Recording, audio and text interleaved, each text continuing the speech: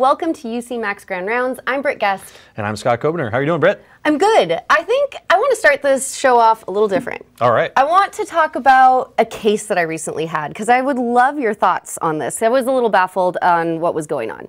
So I had this young guy, maybe 35, came in, and he was just saying, I feel really itchy and my skin's kind of yellow. So I'm already starting to think that there must be something probably wrong with his liver. But he tells me that he's just had this tooth infection. He's been taking Augmentin. He was prescribed some narcotics, but didn't really want to take them because he was recovering from drug addiction and just didn't want to go down that road again. So he's taking a lot of Tylenol, like 4 grams of Tylenol a day. He didn't read the instructions there on what the max dose was. He hadn't taken Tylenol in about a week, and he actually said that he had just been to a hospital. They checked his liver enzymes, and they were 800, but he's like, cool, I don't want to be admitted, I'm just going to leave. And that was yesterday. I respect that move. I respect that. So now he's coming in, and he's saying, I'm just more itchy, I'm just more yellow. What are you thinking about in this patient? Yeah, I mean, there's like such a wide differential for this patient, especially if they're coming into your urgent care. There's a lot of things, I think, on this differential that you're probably not going to address in the urgent care setting. Probably not keeping. Everything from, you've got evidence that this person probably has some stigmata of either acute liver failure or some liver dysfunction. But it could also just be hyperbilirubinemia from something else, right? So you have to think about their own new drugs. Is this a weird G6PD like deficiency that you haven't thought about since the beginning? Is this some other type of hemolytic anemia? Yeah. Is it somebody that has, I don't know, maybe they have like a pretty asymptomatic or in transit choledocholithiasis causing some backup. Maybe this tooth thing's a big red herring, all that stuff going on. So there's a lot to consider here, I think, in order to treat this person. We got to do a lot more lab work, maybe some imaging, and a really good exam. Well, in the end, I'm telling you this story because I thought it was the Tylenol. I'm thinking, whoa, you've been taking way too much Tylenol, 4 grams every day, but he hadn't taken it for a week. Sure. Yeah, the good news is, I guess, he'd be very dead if there were a big overdose a week later or something. And he was very alive with very stable vital signs. And he had no abdominal pain, so I wasn't really concerned about like gallstones or anything like that. Turns out I call poison control like, oh my God, this is like Tylenol overdose. I'm super worried. And they're like, no, it's not the Tylenol. It's the Augmentin. And I was like, what? Drug-induced liver injury from Augmentin.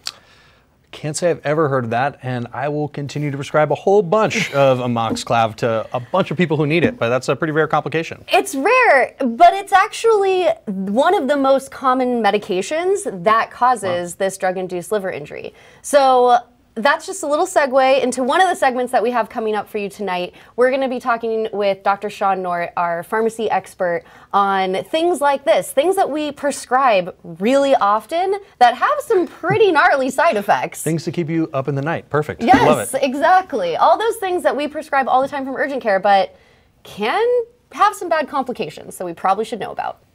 Right on. All right, so what's coming up in the EMRAP universe? Got a bunch of stuff coming up. Some big away games, some live events. So if you're in Las Vegas for whatever reason, if you're not already going to UCA, we'll be there. We're speaking on the 14th of April. It'll be a really fun day. We'll have a booth, a whole bunch of goodies to hand out. So come see us there. If you're in Las Vegas, maybe even fly out, drive out to come say hi. It'd be wonderful.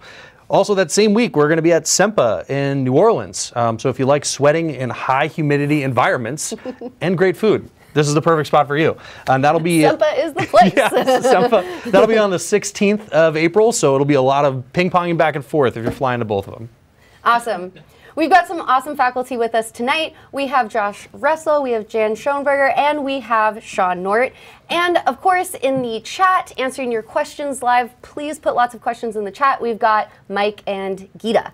All right, what do we have coming up next? I think next up, we have images of the evening. Let's do it.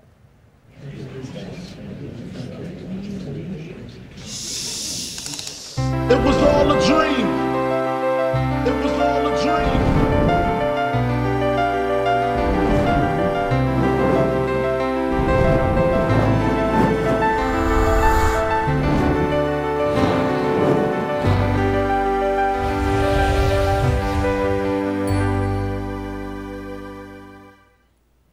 All right, guys, welcome to Clinical Images of the Evening. I sat down earlier this week with Mike and Gita to run through a couple images. The first one we talked about is this rash. Let's hear what Mike and Gita had to say. So Gita, you've heard me talk so many times about the importance of the onset, and this is not going to be a huge mystery. It's sort of unlikely that this patient just happened to develop a zoster rash suddenly while he was swimming in the ocean. But if you looked only at the rash without knowing the events surrounding the onset of these symptoms, you might think this is something like zoster, which are those, vesicles on the erythematous base and a dermatomal distribution that don't cross the midline. But if you think about it globally, it is not any type of diagnostic uncertainty. It seems pretty clear that something stung this person in the ocean, and this was probably a jellyfish sting. I think the patient is probably right. And I would agree with you that sudden zoster while swimming in the ocean seems unlikely, less likely. I mean, certainly that rash by itself without the history you could have a much wider differential. But now that we know the history, I think it's safe to say that this patient is probably right. And they're probably having some pain, stinging sensation from it. So when they come in, one of the things that we have to do is address their pain. And another thing is to think about the nematocysts that were on the tentacles that may not have, I don't know what they deployed their venom. I don't know what they do. Do they explode? I don't know. So they haven't released their venom yet. So one thing you can do in the urgent care to help with the pain is hot water. Hot water apparently is better than cold if you can muster it. So hot water immersion or hot packs are supposed to be helpful. There are all sorts of, wives' tales about having someone pee on it. There's a famous episode of Friends about like someone offering to pee on a jellyfish sting. And vinegar used to be something that we recommended, maybe not so much anymore. So really hot water is probably the way to go. And then trying to get those cysts off. Some people advocate using something thick like a shaving cream or actual sunscreen and slathering that on and then using the edge of something like a credit card, something firm and plastic to try and scrape up those nematocysts to get them off. And then re-immersion in hot water again after that. And hopefully that'll be enough. Most people do fine unless they do have some particular kind of jellyfish where I guess if you live in a certain geographic area, you would have your antenna up for the kinds of jellyfish that could lead to a really serious envenomation. But, around where I live, it's usually just a run-of-the-mill, ouch, jellyfish, stings for a little while, and then you get better. All right, so a little bit of clinical context might have been helpful there. So this was, in fact, somebody who developed acute sudden onset flank pain while swimming in the ocean. Again, they're talking about a jellyfish sting, so that is what this image is. But as you can tell looking by it, you might initially see that and think, well, maybe it's shingles. Looks a lot like shingles. It passes over a few dermatomes here, and with that history, so important.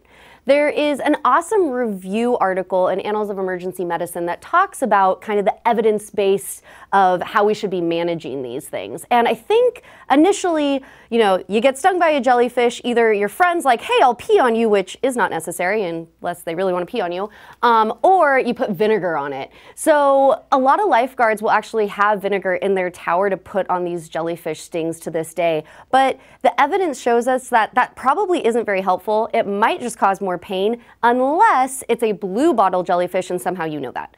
All right, so this was jellyfish dermatitis. Moving on to our next image, this is a young woman coming into your urgent care. She has had 1 month of some decreased hearing on the right side. She's had a little bit of drainage from the right ear. No fever, no ear pain. You take a look in her ear and this is what you see. Let's see what Mike and Gita have to say.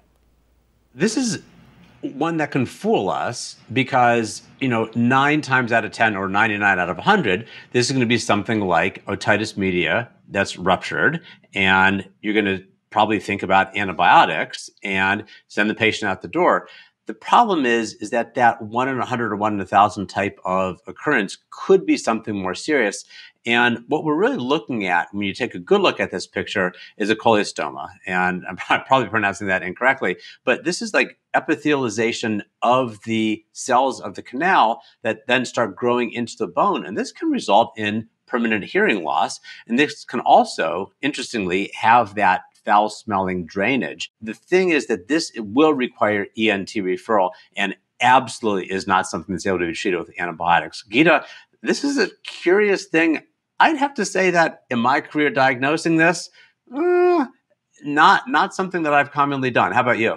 I would totally agree. I think that pronouncing it is probably the least of our problems. I think that recognizing it. So I would say that the thing that would really clue us in is the drainage. Like that's going to be our friend if they come in with this history and say like it's the drainage has been going on, because I think that the history of these is often that someone's been treated with maybe antibiotic drops for an otitis externa, or they've been treated for otitis media and they've come back a few times and they still can't hear and it seems like things are getting worse. And then you look in there and then, I mean, sometimes it's really hard to see what, to really know what you're looking at in the TM. And I know that in the March, I believe UC Max, Josh Russell did a really interesting segment with an ENT who said that sometimes the ENTs don't know what they're looking at. So I don't know if we need to blame ourselves, but when a cholesteatoma is on the differential, then I think we really need to,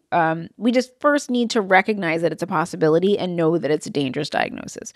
And I would think of this like it's not a cancer, but I would think of it like a locally aggressive cancer, because it will go in and just it's like a cyst or something that kind of eats everything in front of it, and it will destroy the bones of the ear. It will eat into the bone. It will cause a lot of destruction, and that person will have a permanent loss of hearing.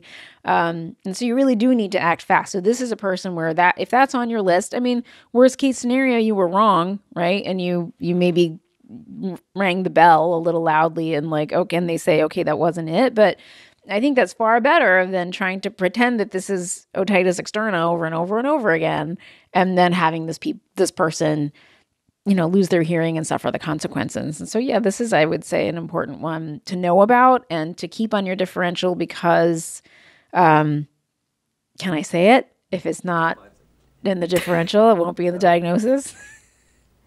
All right, so the diagnosis here is, in fact, cholesteatoma. This is really hard to diagnose. As you see, when you look in that ear, man, that can just look like a bad TM, maybe a perforated TM.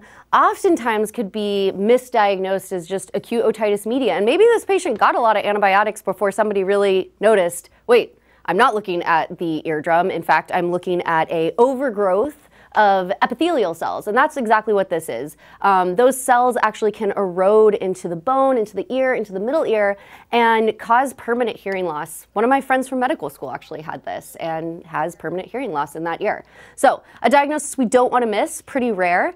The third and final image tonight is this. This is a 25-year-old female. She's taking a lovely romantic sunset stroll along the beach, and bam, suddenly she feels terrible pain in her ankle, and she felt like she probably stepped on something squishy that slid away. Let's see what Mike and Gita have to say. Well, I've actually never tended to one of these injuries, but it sounds like this is an injury due to a stinger, barb, if that's the right word. And what I know about that is that they are venomous, and so they can cause a lot of pain, but it's not just from the envenomation, it's because that thing is usually still stuck on the foot. So you're going to have to think about getting that out and treat their pain initially. The first thing that you want to do is inactivate it in some way. And I think similar to jellyfish, we're going to reach for the hot water. We're going to try and use a hot water immersion. That's going to help a lot with the pain. And then we're going to talk about some other steps. We're going to update their tetanus. And then, Mike, what are we going to do? They got this thing in their foot. We're going to want to try to remove that barb. And if we can do it from the non-serrated side of the Stingray embedded, barb that's in your foot or wherever it might happen to be, right? That way we'll decrease the chance that we're going to give ourselves more of that envenomation, right? But the other thing to think about this is that Vibrio vulnificus, which is something absolutely we want to try to prevent. So in addition to updating their tetanus, just like you said, we're going to try to give some prophylactic antibiotics. And with everything, I always feel like if we can give that in the urgent care, if we have those, the sooner you get that prophylactic antibiotic going, the better, of course, right? And the medications that we're going to use, we're going to stay away from the quinolones, but doxycycline or trimethoprim sulfamethoxazole are going to be the primary antibiotics that we're going to do. you mentioned about an x-ray, and certainly that has to have a pretty good sensitivity to be able to see something. But if we have any concern whatsoever by either rolling our finger over the area or by seeing something that we're not able to get out as far as an embedded foreign body, and we think that that envenomation would continue or that would increase the risk of continued infection, for example, from something like Vibrio, that patient will need to be referred. And I would say, look, it's like a Friday of a holiday weekend. You're going to have them see like a plastic surgeon on Tuesday.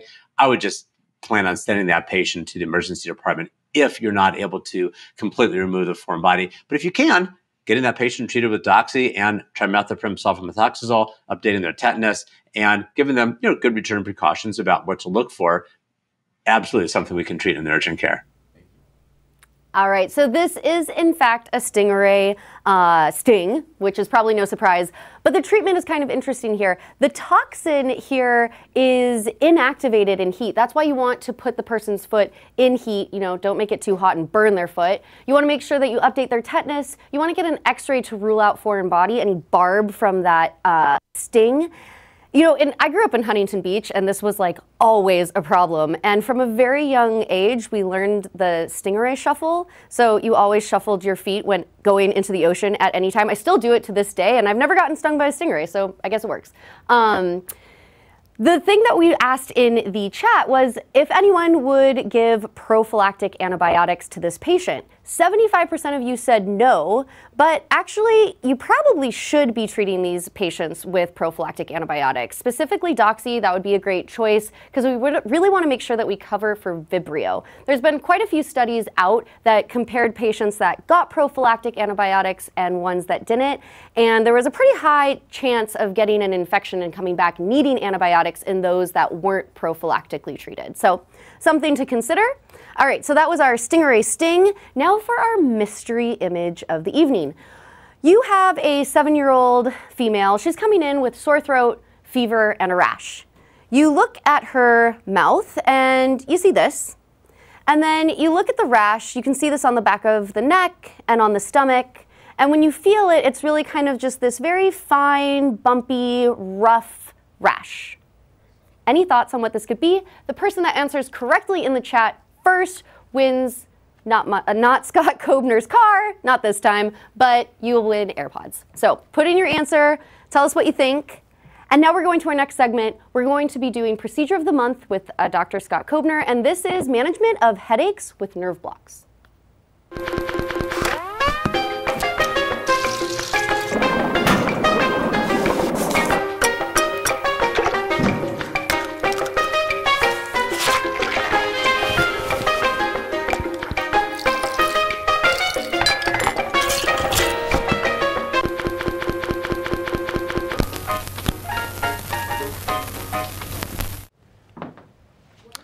Hey there. We're going to be doing the procedure of the month. This month, we're going to be talking about the procedural management of headaches. A little issue with our slides as we're going to get set up here. Hopefully you can see me on the screen. But with our procedural management of headaches, I want to go back through the long history of actually doing procedures to take care of all the pains that people have experienced in their head. This is a tradition as old as time. We go back to the Neolithic era. People were hitting each other with rocks over the head that entire time period. That's the birth of anesthesia. Go forward another 200 years, we're trepanating skulls to get rid of migraines. So we've been drilling and poking and prodding into people's brains to try to relieve a headache for a really, really long time. Today we have a little bit more of a robust understanding of what actually causes headaches, specifically migraine headaches. And all of the really interesting neurologists, neurosurgeons, neuro-ophthalmologists have talked for a long time about the relationship between our cranial nerves and the rest of the sensation in the meninges, that fifth nerve. It seems that there is a sort of feedback loop that occurs with the trigeminal nerve and a branch of the autonomic fibers that come off of the sphenopalatine ganglia. So today we're really going to be focusing on sphenopalatine ganglion blocks and how you can deploy them in your urgent care. I'm going to skip through a few of these slides now that we've fixed a little technical difficulty. There's that great picture of the birth of anesthesia.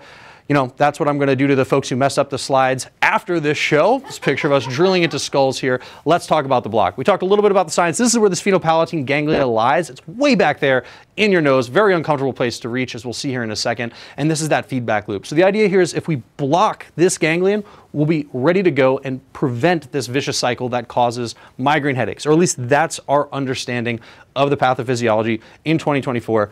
In 5 years, don't quote me, we'll probably figure out something else and we'll be talking about some other type of block. But for now, this is what we got. What are you going to need to do this procedure? Super easy. Anyone can do it. One, a Q-tip, you know, or a cotton swab, as we call it in medicine, because we have fancy names for everything, right? Second thing you're going to need, two, some lidocaine. You'll see here on the slides, it shows 4%. We have 2% here. It doesn't really matter. A viscous solution is probably preferred. In some of the studies, you see everything from just a normal 4% solution to a viscous solution. I've actually done this with ointment or creams. You know, I know there's going to be some derm person in the chat like, an ointment actually means it has this. Whatever, the thick stuff that comes out of a tube that's not a viscous liquid, it stays on the cotton applicator a little bit better. All you're going to do this procedure is you're going to take your Q-tip, you're going to drop it in your lidocaine. It's magic. You're going to have it sit in there for 5, 10, 20 seconds, whatever, how long it takes you to talk to the patient, tell them what you're going to be doing for this procedure. And then the next part is really straightforward. You've probably COVID swabbed 100 people at this point. This is a therapeutic COVID swab. All you're going to do is take your gross viscous lidocaine swab and you're going to shove it in the patient's nose and you're going to go back at a straight angle just like this. And you get all the way in there. Oh, feels great. And you're going to have it hang out for 5 to 10 minutes, as I'll complete the rest of this talk doing it. No, absolutely not. 5 to 10 minutes, it's uncomfortable. You can lay the patient back a little bit and just have them sit in there, let them ride it out. When you look at the evidence behind doing this block to reach the sphenopalatine ganglia, it's a little bit mixed. This paper is from 1996. It was published in JAMA. This is like the landmark paper as to why we should be doing this block to help alleviate migraine headaches. They looked at a primary outcome of a 50% reduction in headache within the first 15 minutes of treating the patient. They found in the group that got a sphenopalatine ganglion block, 55% of them said, I feel 50% better in 15 minutes. 21% who just got some saline shoved up their nose felt better too. So there was a statistically significant difference here. People got excited about it. This study was repeated in an emergency medicine population in 2015, I believe. This was published in Annals. Didn't show us promising outcomes. For the same primary outcome, there was no statistically significant difference. 49% of people had a reduction. 41% who got some saline shoved up their nose also felt better. It was really good saline that they got. So leaves, do I do this block? Is this how I treat headaches, especially in an urgent care environment, even in a fast track environment in the emergency department? And it's a little bit of a longer answer. I just don't go by these two studies or the few that go after kind of giving mixed results. I think it's important to remember when we're talking about treating pain, that pain is a qualia. It's a human experience that is very subjective. And what works for some people's pain is not necessarily going to work for everybody's pain. And this is sort of the lens I interpret almost all the literature about palliative care or symptom control, because what's painful to me is also partially psychologic as well. And so in the right patient, I think this is a great procedure in treating headaches. But I also remind you, we got a bunch of other stuff that works super well in the treatment of acute headaches. Oral NSAIDs being first line, and let's not forget about IV antiemetics, those anti-dopaminergic drugs that are really, really great. There's such good literature to support that specifically for migraine type headaches, you can get patients feeling amazing fairly quickly and get them out of the door of your urgent care. I throw sphenopalatine ganglion blocks in this other stuff category, along with a few other things that people often talk about, doing other nerve blocks in the back of the head and some other techniques for very specific types of headaches. And I pull from that box when I think it's appropriate for this patient, when they've tried everything else, or they said, hey, this has really worked well for me in the past. The best thing about this is you can also send the patient home with a bunch of Q-tips and the bottle of lidocaine. If it works for them, you could easily teach them how to do it themselves and counsel them on any risks for lidocaine toxicity. Don't overdo it. Don't put like 5 swabs up there at one time. It's crazy you have to say that, but someone out there definitely will.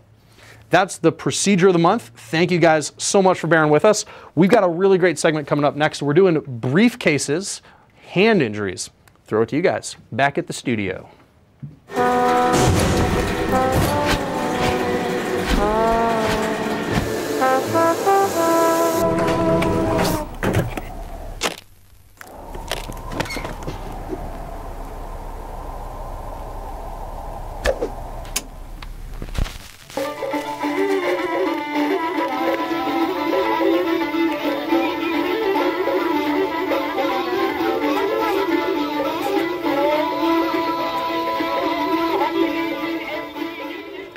things. I'm Josh, I'm joined by Jan, and in the light board room, Sean, and we're gonna do brief cases, which I just realized was a pun tonight, so bear with me for these cases, but we are gonna cover hand injuries. And if your urgent care is anything like mine, people come in all the time for hand injuries, and they often think it's no big deal, but because we use our hands for almost everything in life, they can be. So we are gonna go through some can't miss hand diagnoses tonight. All right, let's get things started. So the first patient is a 35-year-old woman out for a lovely walk amongst the sunflowers, and her dog sees a squirrel that seems merry and dashes after that squirrel and takes her owner with her. Down she falls, a foosh occurs as they do, and she comes in and sees us. So we're gonna go to her x-ray. We get an x-ray of her right wrist. Sean, tell me what you see at this x-ray. So here we have her x-ray here, and remember, we own that entire x-ray, so we're going to focus on the area where there's pain, but we want to look everywhere. But before we do that, let's just review the anatomy, and always orient yourself to where the bones are. So you can see where the radius is, and we're going to start there. At the most proximal row of bones, there's 8 bones in the hand, the carpal bones. So we have the scaphoid, the lunate, triquetrum, and pisiform. Then on the top row, to make it easier, the trapezium, the trapezoid is on the inside, and then the capitate and hamate. So when we go back to this x-ray that we see, so we're looking everywhere, but then if we focus in on this area, I see an area of lucency, and that is very suggestive of fracture. So back to Josh and Jan to tell us how to manage this fracture, a scaphoid fracture. It's at the proximal portion, which makes us worry about avascular necrosis based on the blood supply there. So Josh, Jan, tell us how to manage this. Awesome. Well, thank you, Sean. And Jan, he brings up a good point. And actually, in this case, the patient, I don't know if you could say lucky, but the x-ray shows something. And that's not always the case with scaphoid fractures, right? So how do you think about the scaphoid and considering the possibility of fracture, maybe if you don't see a fracture on the x-ray? So the scaphoid fracture diagnosis really starts with a great hand exam. So as you're starting your hand exam, you want to make sure you focus in on the snuff box and look for that classic snuff box tenderness. But even more sensitive than that would be axial loading of the thumb. So it all starts with a good hand exam before we even look at the x-ray. That's going to make us clinically suspect a scaphoid fracture. And x-rays actually are negative at about 25% of scaphoid fractures. So we will see scaphoid fractures that have a negative x-ray, and we have to treat them as such based on our clinical exam. Now the scaphoid fracture, as Sean mentioned, is a very high-risk fracture, high risk for a non-union due to its very unique blood supply. Most blood supply in our body goes from proximal to distal, right? But in this case, the scaphoid blood supply goes distal to proximal. It's a branch of the radial artery that comes back across the bone. So when we fracture it, it has a very high rate of non-union. So we want to make sure that we're conservative with our treatment, we immobilize and treat it as a fracture if we clinically suspect it. Well, thank you for that review. And let's talk about what you're going to use to immobilize. I kind of alluded to it here, but I remember in my training, we used to do these long arm splints. It was almost like a full body cast. Is that still what we're doing for these scaphoid fractures? Are we doing something a little less draconian for these patients? Yeah, we're definitely not doing long arm splints anymore. We're doing a thumb spica as illustrated here, immobilize that thumb and get follow-up in the next 1 to 2 weeks to evaluate for the scaphoid fracture. Perfect. All right. On to our next patient. So this is a 45-year-old gentleman. He works in the restaurant just down the street from your urgent care. I don't know how many of you have had restaurant jobs, but they have a very heavy door in the back. So he's taking out the trash, props it open, and then a gust of wind blows it closed just as he's coming inside. Unfortunately, his middle finger takes the brunt of that injury. And Sean, this patient comes to you, so let me show you his x-ray and tell me what you think about it. Okay, so he's a restaurant worker, and this is not the tip he wanted that day. You can see that. Look at where it is. You can see that lucency. So that is called a tuft fracture, and there's a couple of associated injuries with that. Very often they can get a subungual hematoma, which can be quite painful. So what you want to do with that is you want to trephinate that, and you can do that with a hot paper clip, or I like the electrical cautery, and you pop that through and you can get the blood out, and that makes it feel much better. But you have to assess for a central slip injury. And Josh and Jan are going to tell us the test how to see if that person has a central slip injury. Awesome, thanks, Sean. So Absolutely, we see the fracture, but in ortho, it's good to remember it's not about the fracture, it's about the function. And we're going to talk about function right now. So the central slip kind of always eluded me. I thought it was a thing, I thought it was an action, something slipping, but it's actually a piece of the anatomy, right? So Jen, tell me about the central slip. Why does it matter, and how do we test if it's injured?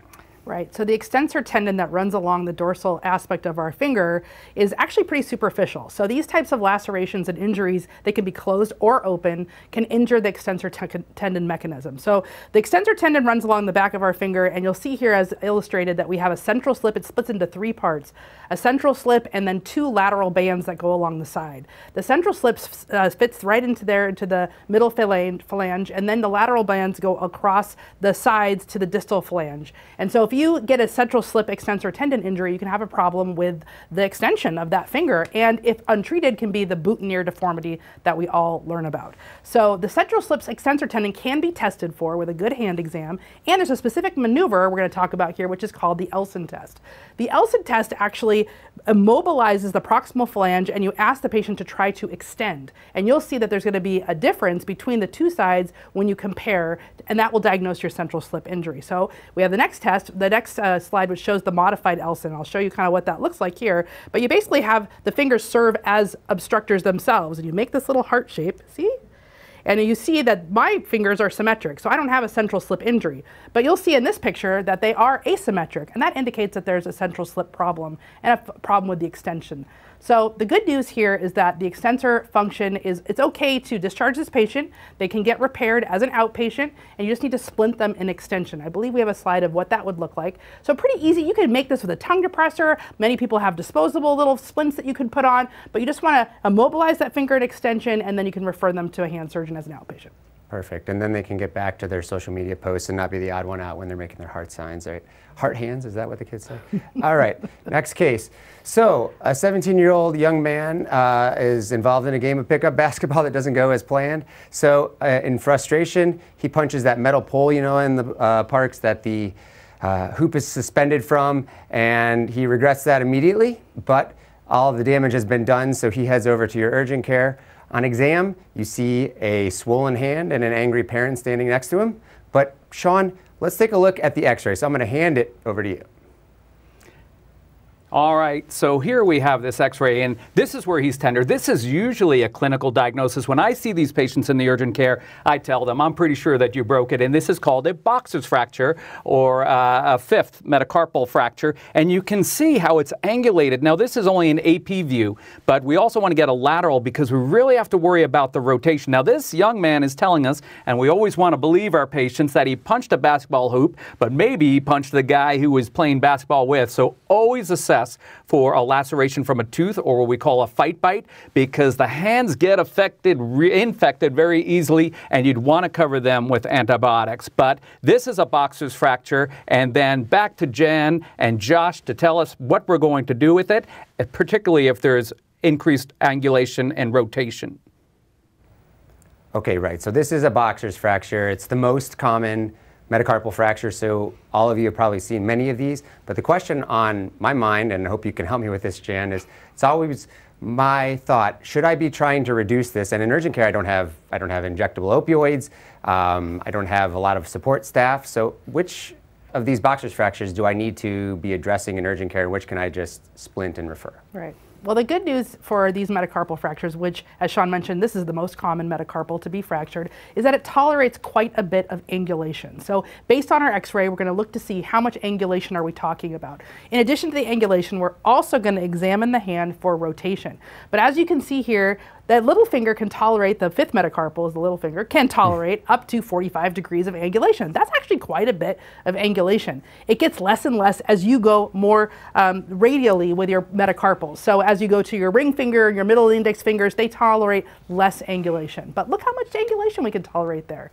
In addition to the angulation, we have to ask ourselves the question about rotation, and that's going to be an exam function. So have your patient make a fist the best they can, flex their fingers, and if you start seeing fingers crossing over like you do in this diagram here, that is a sign that you have rotation, and that is something we really don't want to have, because imagine how that can affect the function of your hand and your grips, your grip strength, your grip function, etc. So if you see any kind of rotation, that definitely needs to be reduced. So depending on the degree of angulation, any suggestion of rotation, those would be ones that I would want to pull on with a hematoma block or something local due to our more limited resources, which is fine. But otherwise, they don't need a lot of reduction. Okay, those are really helpful exam maneuvers, and probably the only time you're going to write scissoring in your chart, hopefully.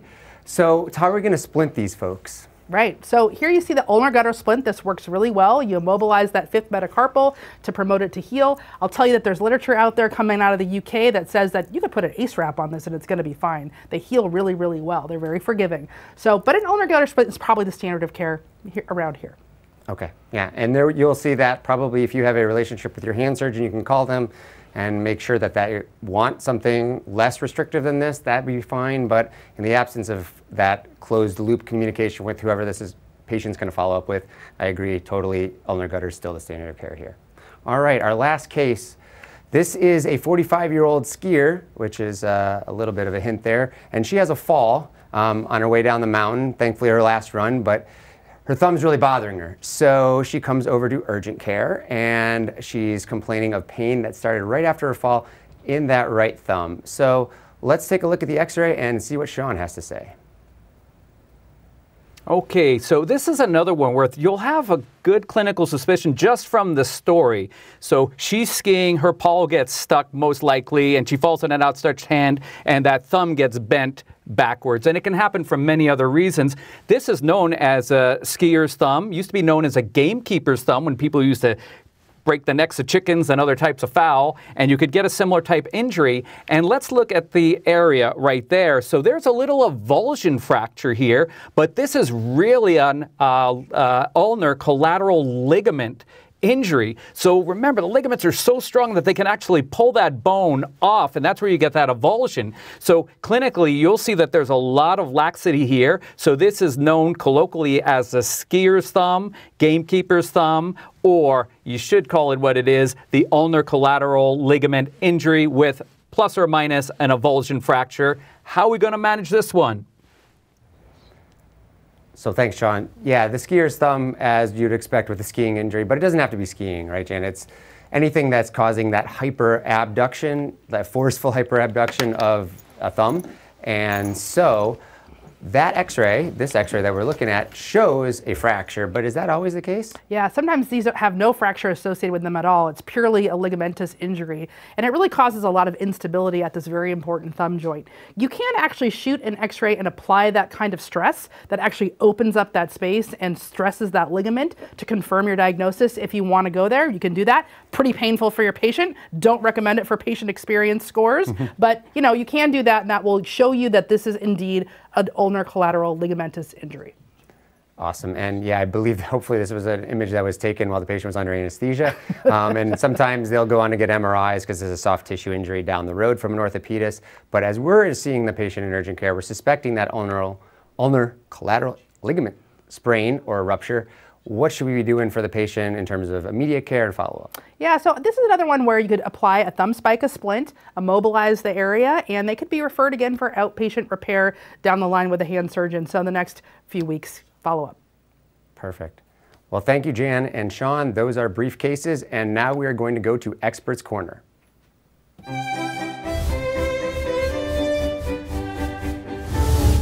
Experts Corner. With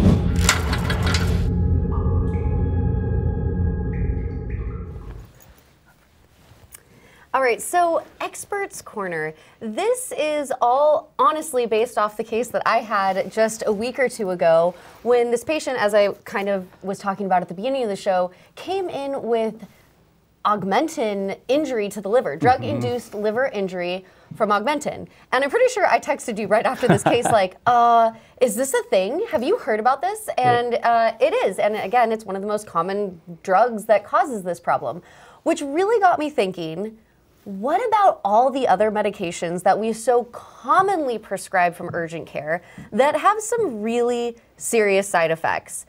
Do we ever really give patients proper discharge instructions on these medications, and what discharge instructions should we be giving?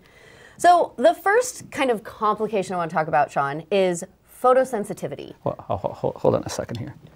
Oh no. I've got all these bright lights here for this fair-haired boy, so I've got to be properly hit. All right, photosensitivity is a real thing, and people, particularly people, I will tell you, I can get this very easily, but any skin hue can get this really within minutes and definitely hours, and it's quite interesting, probably more interesting, I mean, not enough time to say how it happens, but it actually causes the body to absorb more of the UV light, both UVA and UVB, and it's based somewhat on the structures of these, but these are the big offenders, right? Fluoroquinolones, tetracyclines, absolutely, and sulfonamides, particularly trimethoprim sulfamethoxazole or Bactrim or Septra, all very commonly used medications. So, I mean, how bad is this? Like, is a patient going to melt in the sun? Is a patient going to get blister burned in the sun? What are we actually going to see from this photosensitivity? And what should we be telling patients at discharge to, like, stay out of the sun completely, wear a hat, use sunscreen? What do you tell these patients? All of the above. I would tell them really stay out of the sun for prolonged periods of time. Wear sunscreen while you're on this, any kind of UV shirts or things like that. You know, if they're on a 3-day course, hopefully it won't be too bad. But if they're on a 7, 14, 10-day course, you absolutely need to tell them. And they can get severe, severe burn beyond just a sunburn. You could even get a 2nd-degree burn with these. So you want to make sure that these patients, and some of the people, so urgent care, people do primary care. And you could have, let's say, an adolescent who's on minocycline or doxycycline for acne, and they're going to be on it for a long, long time. So you really have to let them know, because we don't want to increase their skin cancer risk, you know, years down the line. All right, great point. Great. I mean, these are really common antibiotics. Cipro, Doxy, we prescribe this all the time. But do we really tell patients as often as we should about this photosensitivity and sun exposure? I probably don't, so I'm learning something new. Okay, let's talk about pooping, because antibiotics often make people poop. But antibiotics can also cause the very feared C. diff. Which antibiotics are big offenders here that we need to be thinking about? So pretty much any antibiotic has been reported to, but the big offenders are the ones that you see here. Now, cephalosporins, particularly if they're inpatients, it's cefazolin, but cephalexin or Keflex is the big one. And why are those two? I think it's a large part because we use them so much, right? So you just have a larger group of patients that are being exposed. But when you look at the epidemiology, cephalexin by far is the leading cephalosporin. Clindamycin, we don't use that often, but clindamycin is probably arguably the one that causes it the most. Amoxicillin and fluoroquinolones, and we have ciprofloxacin up there. Now, you know, people can get antibiotic-induced diarrhea, right? That, I mean, and that's my next question, because antibiotics cause a lot of diarrhea for people. So when are we telling patients this diarrhea is okay, but this diarrhea isn't? So absolutely. So look at amoxicillin is probably the one that does it the most, right, on this list here. And it can be intolerable to some patients, right? They just can't tolerate it.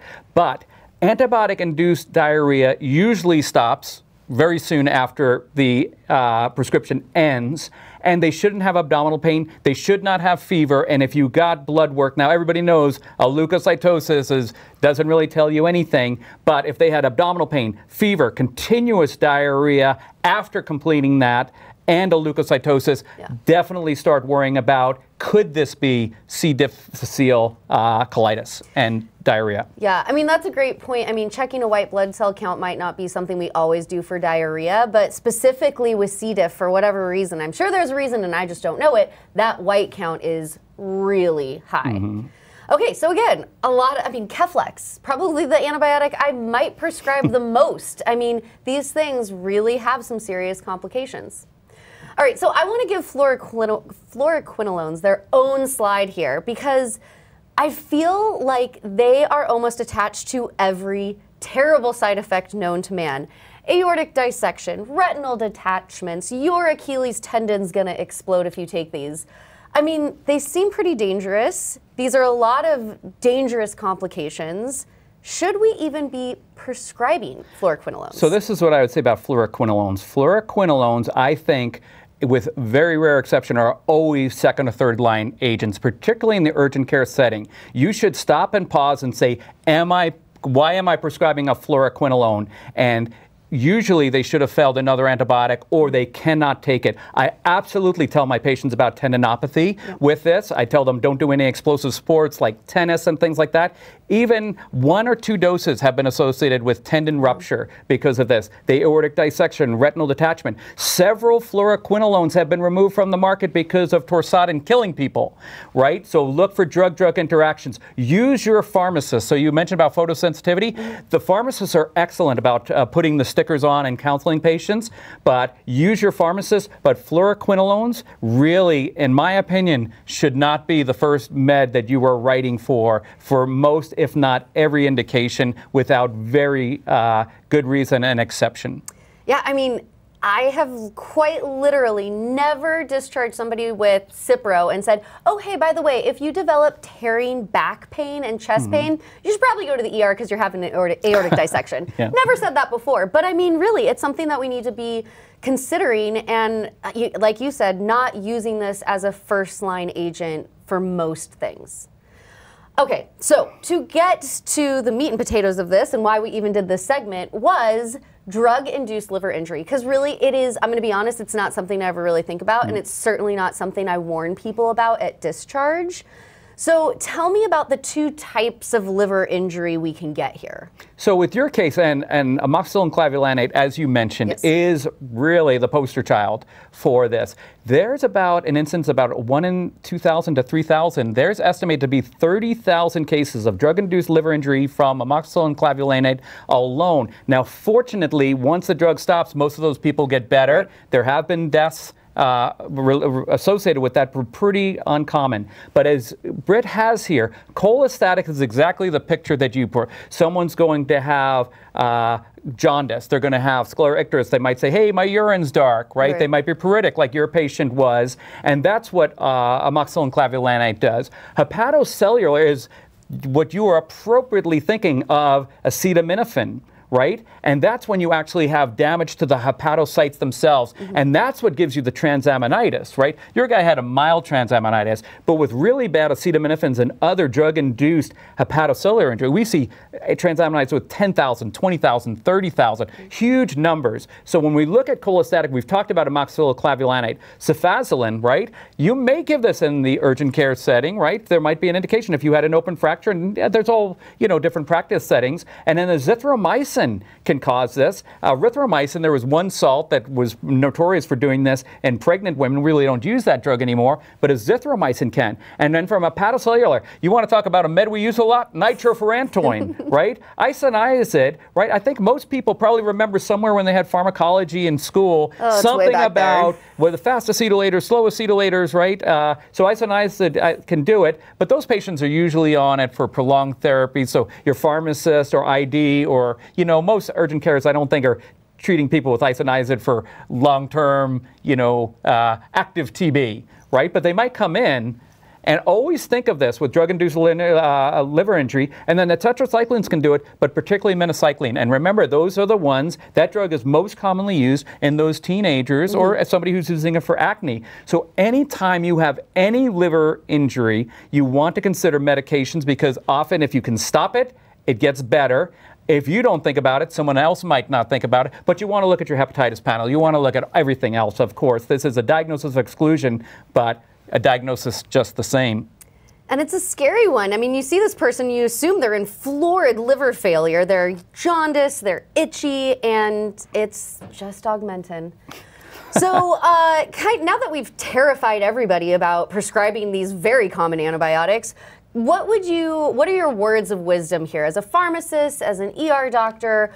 what should we be doing in general? Do we do better discharge instructions? Do we need to be warning people about all of these possible side effects they can get? So of course, I have the luxury of being a pharmacist, right? So I do probably speak more about medications with people, but I always put in my aftercare, I have very detailed ones, and I always say discuss particularly any of these meds with your pharmacist. The pharmacists love that, but I do mention, I think the amoxicillin clavulanate is one just to mention and say, hey, if you start having abdominal pain, because as Scott mentioned earlier, this is very, very common, but I see, at least I'm the second person seeing them, but I see a lot of people, I'm like, why is this person on amoxicillin clavulanate, right? Amoxicillin alone probably could have been, right? So that often should not be the first med. I mean, we're not talking about, you know, cat bite or human bite or something, right? But if it's like a run-in-the-mill otitis first-time presentation in a child, just use amoxicillin. But then the other ones, you don't want to scare people from not taking their meds, right? So I do mention the tendinopathy with patients. I do look for the fluoroquinolones if they're on it or I'm prescribing it, and I do look for the drug-drug interactions. I will tell you, I don't warn people about nitrofurantoin, about hepatocellular stuff. I just don't. But have the patients read that package insert that comes with their prescriptions too. I know there's a lot of information there, but they should at least kind of peruse it. Awesome. Okay, well, thank you so much to our expert and for answering all these questions about all the crazy things that antibiotics can do. Our next segment coming up is a fun game called Transfer versus Keep.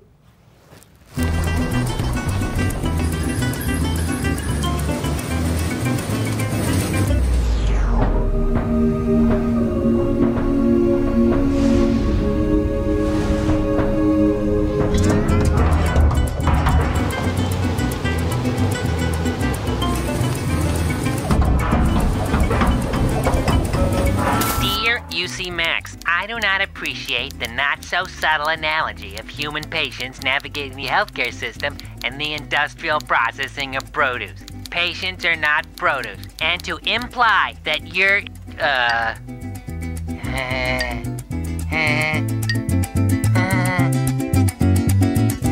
Sounds exotic.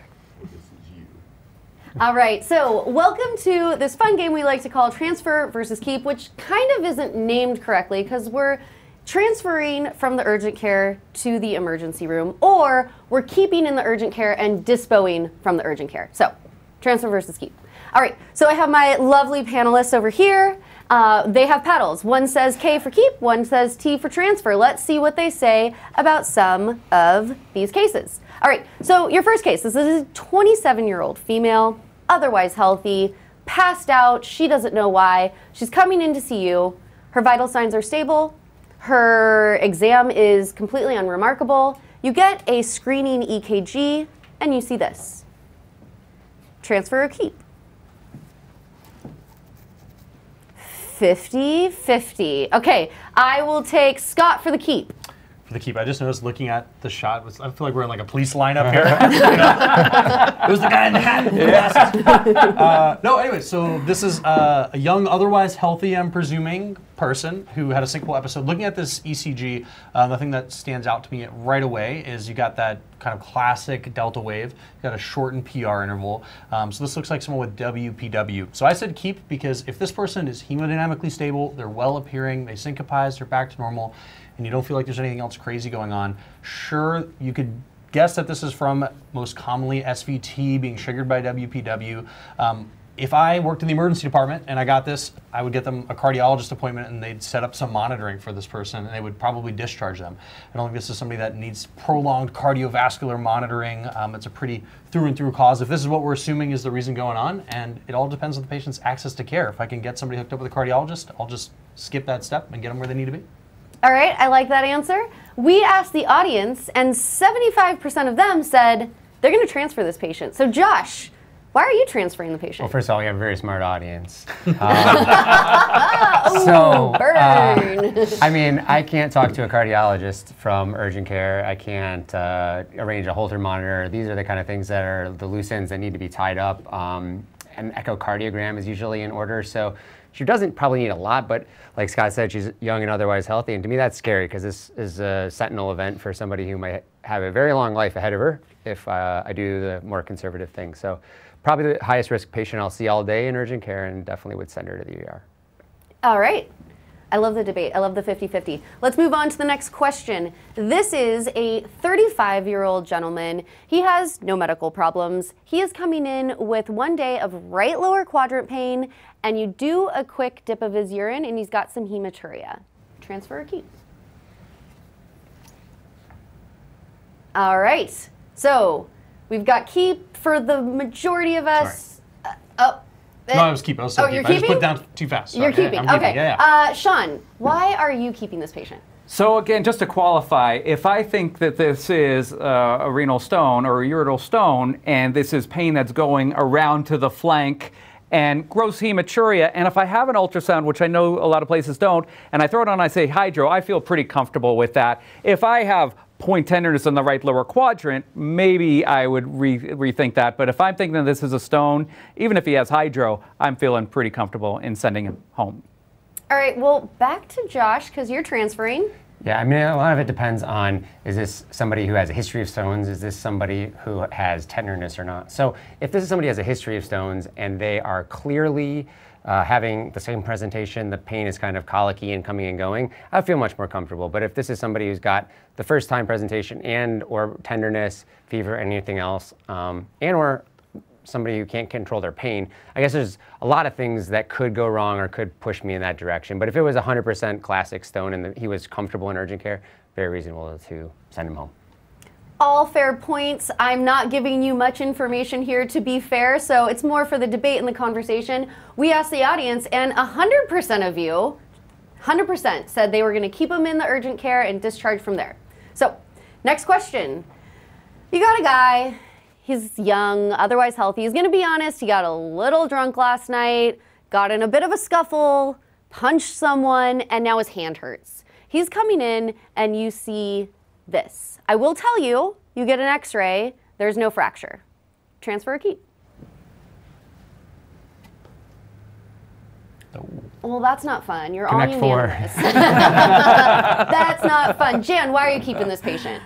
Well, you told me there's no fracture, so therefore this is not an open fracture or fight bite, technically. It is a laceration. Now, yes, it is contaminated with human saliva, and I'm going to wash this out, and I'm going to put the patient on antibiotics. But if there was a fracture, that would be a different story. This is a laceration, so that can be sent home. How does fracture change your management? Well, I mean, obviously you're sending them, but what are you more worried about now? So if there's a fracture underneath it, then this is an open fracture, which is a fight bite, which we referenced earlier, and this needs IV antibiotics, and it needs more of a washout, whether that's in the OR or in the ER, whatever. I'm consulting somebody, and we're getting it washed out. All right, well, everyone agreed, so that's not so fun. Everyone would keep, okay. All right, next question. You've got a 30-year-old guy. He's coming in with a headache. He said he was at the gym lifting weights when he suddenly developed this headache. He has a completely normal neuro exam, totally normal vital signs, no other medical problems. Transfer or keep?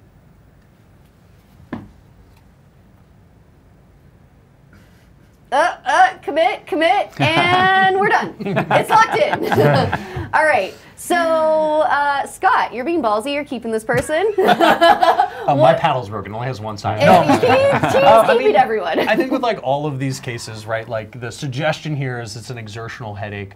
It might be a subarachnoid, but there's also a case where like this is what happens when I try to work out. Clearly, I don't do a lot of that. So there's a case to be made if this isn't historically like the worst headache of this person's life, and they're like, actually, this happens every single time I go to lift weights, and I've been living with this for 25 hours. Like I could see this being a case where there's enough historical features that I'm not actually worried about a subarachnoid clinically. But obviously, if I was concerned at all, do not pass go. Please go to the emergency department. All right, the Just rest playing of devil's advocate. I love that about you. The transfer. The rest of you are transferring. Who wants to make an argument for transferring?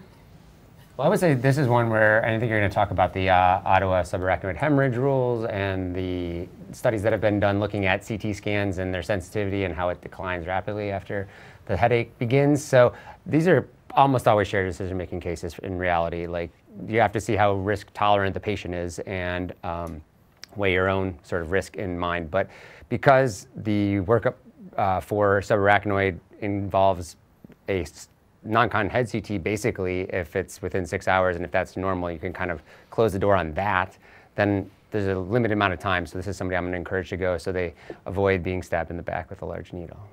All right, well, the Ottawa subarachnoid hemorrhage rules we have up here, this is taken from Corpendium, and I kind of think of it as like the PERC score. You have to answer all these questions, and if you answer no to all of these, the likelihood of them having a bleed is super low. But we do answer, at least based on the very limited history I gave you, that it was exertional in onset. He was lifting weights, so we can't completely rule out a bleed. So kind of like with you guys, 65% of the audience said they would transfer, some are going to keep, maybe shared decision making is going to play a big part in that kind of decision. I think different than the other ones, an important point to make here about transferring. In all the other cases, if you're going to transfer, like personal vehicle seems like a good option in a lot of ones.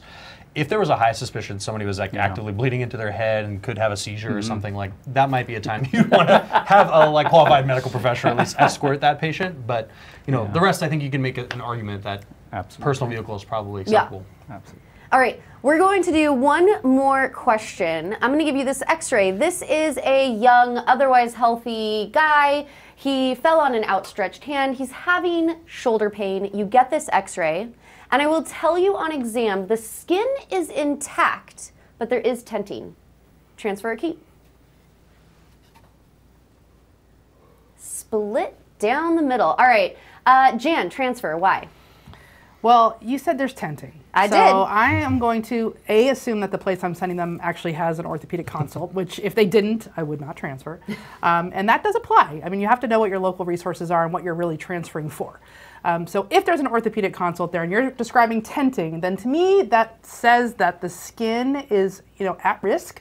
There could be necrosis of the skin if I give it more hours. This is most certainly a surgical clavicle. Most clavicle fractures are not surgical. I wouldn't be transferring most clavicle fractures, but this one will be surgical, although maybe not emergently. It's all about this tenting. That is the word that is triggering me. T for tenting, T for transfer. I love that. Sean, I believe you put keep up there. I would. I agree with everything that Jan said. It all creates, like, I'm just looking at the soft tissue here, and it doesn't look like there would be a terrible amount of tenting. I would speak to the patient very clearly and tell them exactly what Jan's concerns were, and if this was getting better or if there was any skin change to immediately come back. But if I could sling them and get them ortho follow-up where I know they're going somewhere in 24 hours, maybe even 2 days, I'm pretty comfortable with discharging that person as long as we're all in agreement on the plan as discussed.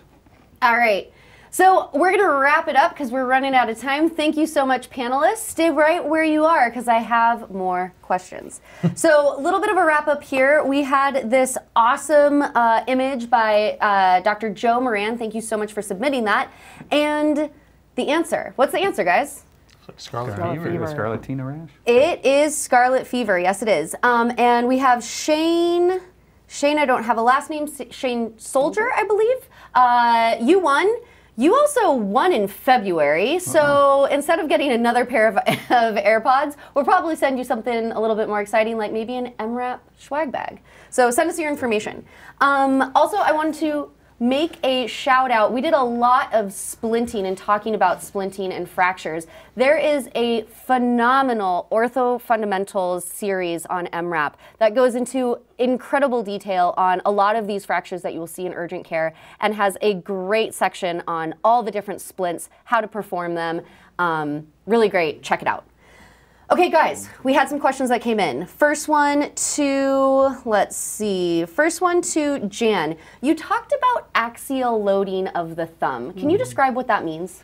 Yeah, so axial loading of the thumb would mean basically, axial is like upward downward pressure, so like downward pressure on the thumb, loading the thumb, which basically means that it's gonna collide right into the scaphoid, and that's gonna, if there's an injury there, it's gonna cause pain. So think about where that scaphoid is, which is right there connecting to the thumb, and if you axial load, push down on the thumb, you're gonna get pain in that injured scaphoid. Cool, love that. Scott. Yeah. Question for you. You talked about our sphenopalatine ganglion block. Someone asked, could you just use LET for that? That's a great question. I mean, I don't think you're really getting any extra benefit by including the epinephrine in there at all. You know, the idea is having the lidocaine seep through the mucosa and reach the ganglion that we saw was way back in there. In fact, I think just the thicker solution that you have on hand would be the best thing to make sure it's really seated over there. I don't know of any research about using lead in that way, but generally we're not putting lead inside of people. Yeah, I would agree entirely. So what epinephrine's added to lidocaine, it helps us by causing hemostasis, but it's added to keep the lidocaine or whatever it is to work longer. So it's going to keep it from being further absorbed, and I think it's going to be counterproductive in here, and you'd probably be leaving it in for a longer period of time. And Scott used the viscous lidocaine because that's going to adhere to the mucosa a lot better than just the liquid itself. Cool. One last question. People really like the jellyfish stings. Sean, there's all of these things that we talk about and wives' tales that you should do. Someone mentioned rubbing alcohol. Any evidence for that? There is. So I would actually, one of our Corpendium talk section editors wrote that excellent review article that you referred to, and it'll answer every question that you have ever had. So isopropyl alcohol, rubbing alcohol has been really the best thing to do is you can use shaving cream or sunblock if you have it. Use a credit card and kind of scrape it because there might be some of those nematocysts that are still there. People just want to pee on people, right? It's just weird. Don't pee on people. And the vinegar can make it worse, and the isopropyl can make it worse. Now, warm water, every marine toxin is heat labile. So warm water, but when you have just regular water, sometimes that causes some osmotic change, and they can actually cause those nematocysts, which are where the venom is. So that's why if you can scrape it first and then warm water is usually the best thing to do for that. I've never seen one of these, but I'm just imagining how traumatic it has to be at the beach, and some guy's trying to pee on you, another one's swiping a credit card on you. You got rubbing alcohol. It's like a whole production. Yeah, it's real awkward real quick. All right, so that is our show. Our next grand round is coming up. That will be May 1st. Remember to check us out at the UCA conference April 14th. Thank you so much, faculty, for joining us tonight. Thank you so much to our amazing production team. None of this is possible without you. And thank you, audience, for joining us. We'll see you next month.